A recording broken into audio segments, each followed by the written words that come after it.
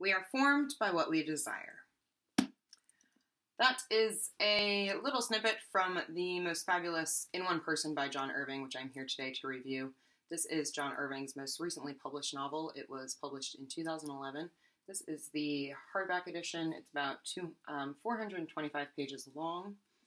And this is the story about Billy Abbott, who is a bisexual man growing up in the 1900s. I believe he's born around the late 1930s, 1940s. I can't remember if it's explicitly mentioned.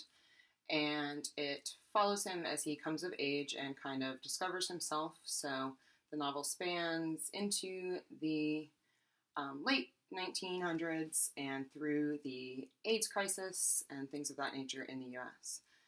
Billy falls in love with a transgender woman, and for clarification's sake, that is someone who was born male but self-identifies as female.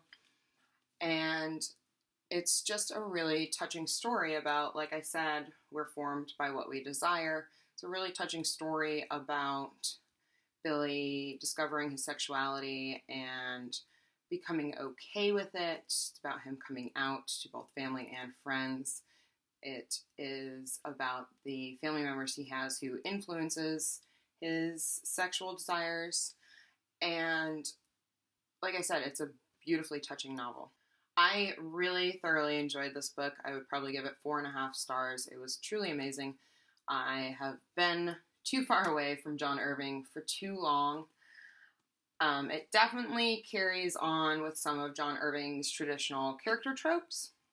So, for those of you who don't know, I'm a huge John Irving fan, and I believe this is the 8th or the 9th of his novels that I've read.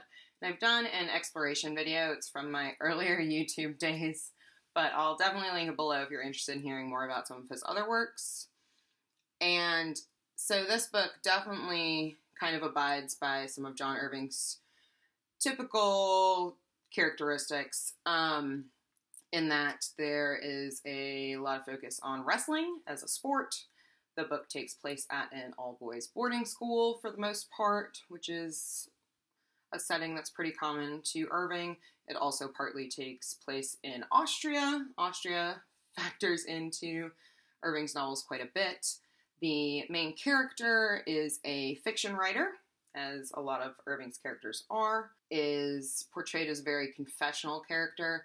John Irving himself notes that in his novels that are written in first person, a lot of them are very confessional and have to do a lot with our sexual desires, and sexual desires, most specifically, that might be taboo. And I will link to his author webpage where he talks about this book because it's really very interesting. There are a lot of references to more classic works. In this instance, there are references to Charles Dickens, specifically Great Expectations, to a few Shakespeare plays, to Madame Bovary, which is one of my favorite classics, and also to Giovanni's Room by James Baldwin, which ends up being a novel that greatly influences our character when he reads it as a young boy. As I said, the prose style in this novel is very typical of John Irving. It's very beautiful. It's very descriptive. Again, it's very confessional. His first-person novels have this confessional and nostalgic feel to them, especially as they're often kind of coming-of-age novels. And I love it. Every time I pick up John Irving's work, I fall in love with his writing all over again. There's actually a quote from the book that's describing the narrator and the narrator as a fiction novelist, his writing style, which I think really perfectly encapsulates Irving's writing style in this book as well, and that is, Bill is a fiction writer, but he writes in the first-person voice in a style that is tell-all confessional. In fact, his fiction sounds as much like a memoir as he can make it sound. And this does have a memoir-esque quality, which I found very interesting. I worried going into it knowing that John Irving, at least openly self-identifies as heterosexual. I was a little worried, we have this debate about whether white authors can write good characters of color and things of that nature, and I worried about John Irving, who identifies as heterosexual, writing about bisexual and gay and transgender characters. And I can't say from my personal experience whether he hits the mark, but it felt very honest to me. John Irving doesn't seem to really display any biases towards the sexual lifestyles of his characters at all. He's very open with them. There are sexually graphic scenes between men and women, between Billy and transgender women, that all felt very natural and that didn't make me feel like kind of, wincy, like, oh, maybe he doesn't know what he's talking about. I didn't get that from him at all, and I looked into it a little bit more. And again, from the same description that Irving wrote himself for the book that I will link down below, he writes the following. Billy is not me. He comes from my imagining what I might have been like if I'd acted on all my earliest impulses as a young teenager. Most of us don't ever act on our earliest sexual imaginings. In fact, most of us would rather forget them. Not me. I think our sympathy for others comes, in part, from our ability to remember our feelings, to be honest about what we felt like doing. Certainly, sexual tolerance comes from being honest with ourselves about what we have imagined sexually. And John Irving goes even further to describe how in his teenage years he did imagine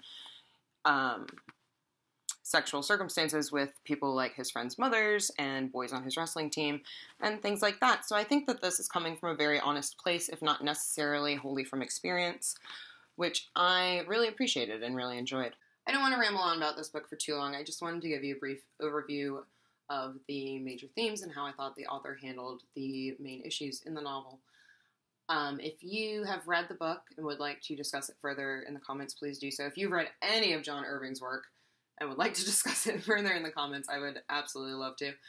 I would love also to get a discussion going about whether you think that authors who don't necessarily identify as gay or bisexual or transgender or what have you can write characters that are gay or bisexual or transgender. Because like I said, I know that that is a debate among authors who write characters of color, and I know it's been up for discussion lately, and like I said, I think that John Irving handled it beautifully, but as someone who identifies as heterosexual myself, I don't know that I'm necessarily in a place to judge that, per se. So if you'd like to discuss that, I would absolutely love to. If you have any further questions, please let me know in the comments, and I will see you all soon. Thanks so much for watching. Bye!